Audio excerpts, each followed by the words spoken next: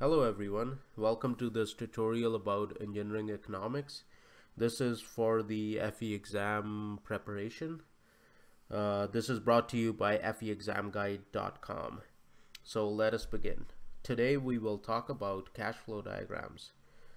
So what a cash flow diagram is basically your flow of money going out of your account and coming into your account for a particular project. So the way to draw a cash flow diagram, an example is shown right here. So if you draw a horizontal axis and divide it into certain time periods, so here n is equal to 0, 1, 2, 3, and 4. So we've divided it into 4 time periods. So your beginning is $15,000 being expensed out of your account. So this could be a cost which you have paid for the machine for a particular project, or it could be, let's say if you have a landscaping business, it could be money spent on getting Bobcat and all the other equipment, and it is shown as a downward arrow because any of the expenses, disbursements, payments, and costs would be represented by downward arrows in your cash flow diagrams. All the upward arrows would be your generated revenue, credits, receipts, any kind of profits that you've made in your business would be with upward arrows. So here in year 1 you have $15,000 as an expense, and then in year 2 you have $10,000 coming in, probably as revenue from your initial investment, and $5,000 are being spent as costs. It could be maintenance costs, it could be a subscription fee, it could be anything. So $5,000 are being paid every year to maintain this project, and $10,000 are coming in as revenue. So it is the same for n is equal to 2, 3, and for 4 you have $5,000, same thing, expense every year. It is a uniform expense. $10,000 coming in, which is uniform like the other 3 years, and there's also the $7,000, which is considered as your salvage value. So at the end of the life of a particular machine, you will sell off the machine, and then you'll write it off with whatever you sold it for. So here $7,000 is what we sold our machine for, and that came into our account and thereby shown by an upward arrow. So the simplified version of this cash flow diagram would be your initial $5,000 at n is equal to 0. Let me just redraw this here. N is equal to 0. At n is equal to 1, you have $10,000 minus $5,000, so you have $5,000 as profit after deducting your costs. Same for year 2, same for year 3.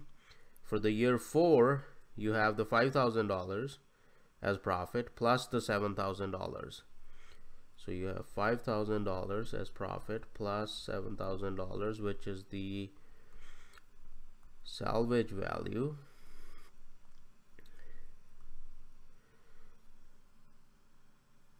And thereby you have the $12,000 at year 4. So here I've written down some points. So you draw a horizontal time axis and divide it into equal parts up to n periods. So here we just did that.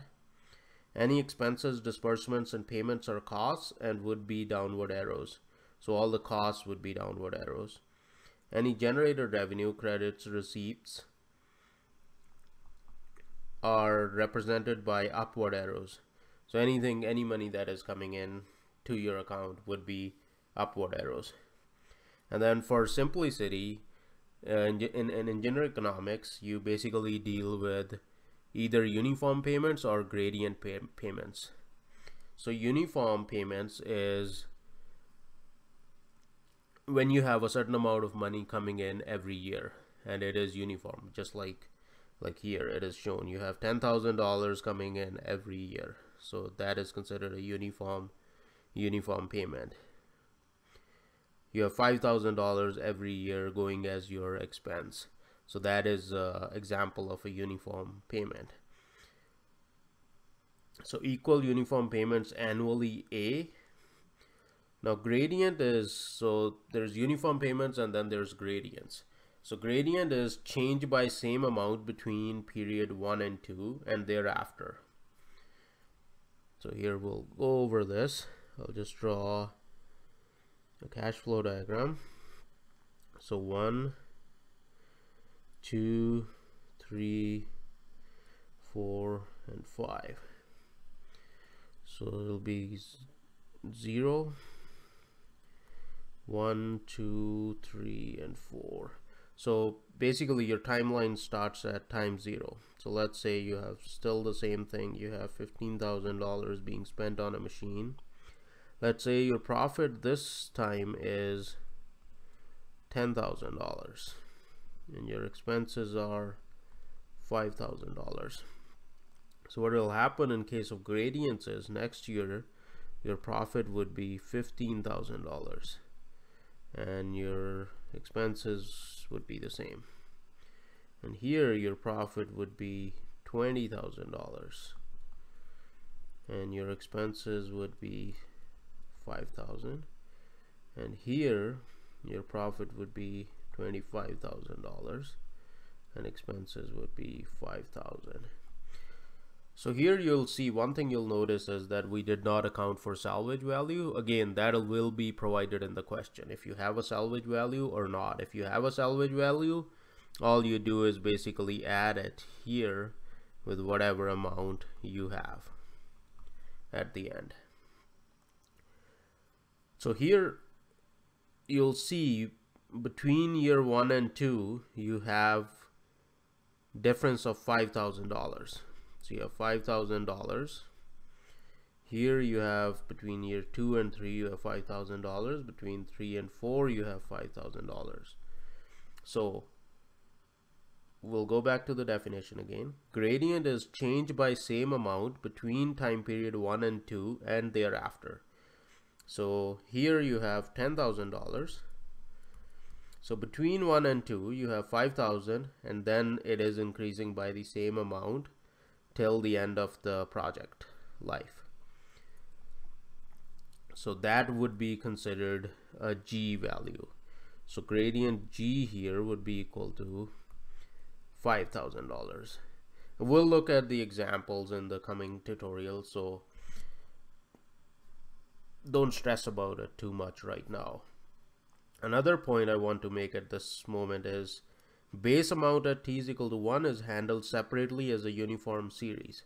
So whenever you're solving for these engineering economics problems, especially in the case of the FE, you will take the gradient to be 5,000, which would be the difference every year, and you will also calculate your annual uniform payment would be taken as the amount at year 1. So that'll be your $10,000. So whenever we solve, which you guys would see in the upcoming tutorials, is your calculations would be based on annual payment of 10,000 and the gradient value would be chosen as $5,000. So I'll conclude this tutorial here and we will look at some of the examples in the upcoming tutorials. Remember guys, this was brought to you by feexamguide.com. Thank you for listening and watching. Bye-bye.